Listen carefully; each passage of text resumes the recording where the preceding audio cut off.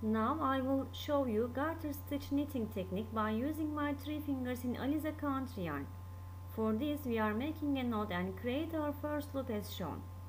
And then we are creating desired number of stitches. I made 5 stitches in this project.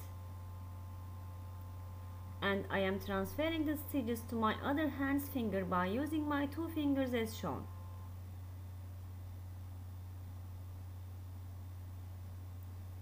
We should hold the yarn as tight as we can. I keep knitting front rows by holding the yarn at each side.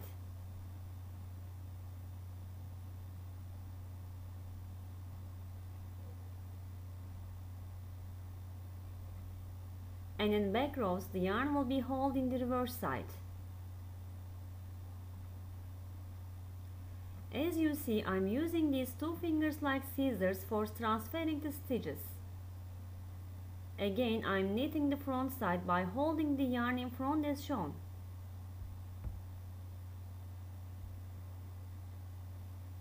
In some models, when you need to increase the stitches, 2 stitches are pulled inside of the stitches as shown.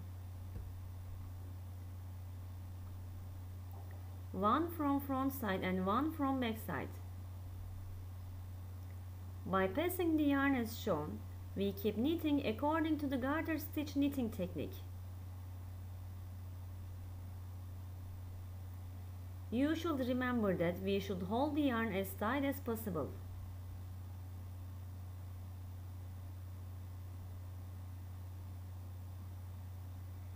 In this technique, for opening a bottom hole, we are casting off 2 stitches together as shown.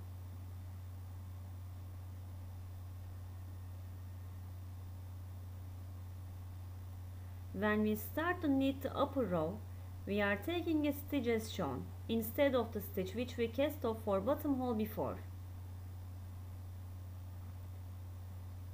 Let me show this one more time.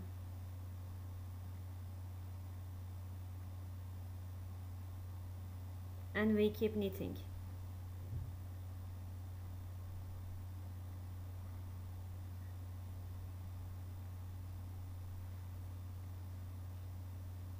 When finishing the project, we are casting off by taking the stitches 2 at a time as shown.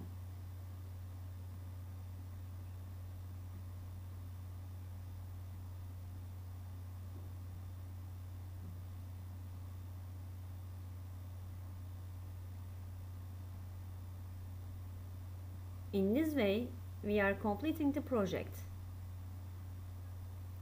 We do not lose the volume and the softness of the yarn by using finger knit technique. As you see, it is a very practical technique.